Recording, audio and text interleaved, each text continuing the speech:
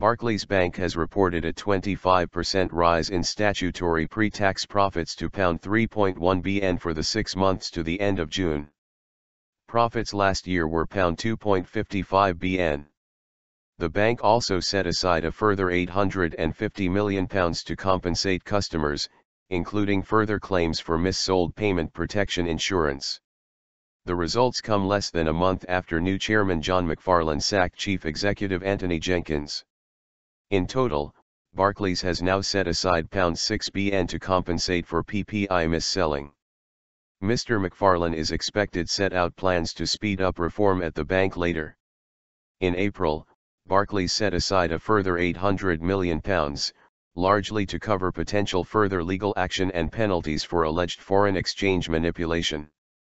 That resulted in Barclays reporting a 26% fall in its first quarter statutory profits to £1.34 bn. But Barclays made a £496 million gain on the sale of assets bought following the collapse of Lehman Brothers in 2008.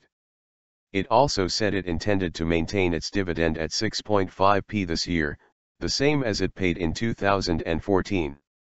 Barclays' share price was 2% higher to 285.10p in early trade on the London Stock Exchange. Mr. McFarlane, who took over as executive chairman of insurance giant Aviva in 2012 after sacking then chief executive Andrew Moss, believes Barclays' turnaround is not happening quickly enough. As he did at Aviva, Mr. McFarlane, who only joined the bank in April, will take on executive duties, spearheading a quest for higher returns until a replacement is found, which, it is thought, is unlikely to be before early next year. Barclays also said it had set aside £250 million for customer refunds and associated costs in response to complaints received relating to its packaged bank accounts. These incur a fee, but often come with added extras, a typical example being free motoring roadside assistance. Mr. McFarlane said Barclays needed to accelerate growth in earnings, return on equity, and capital generation. The bank has already announced 19,000 job cuts. He said, "There is more that can be done to deliver better returns for shareholders, faster, and that work has begun."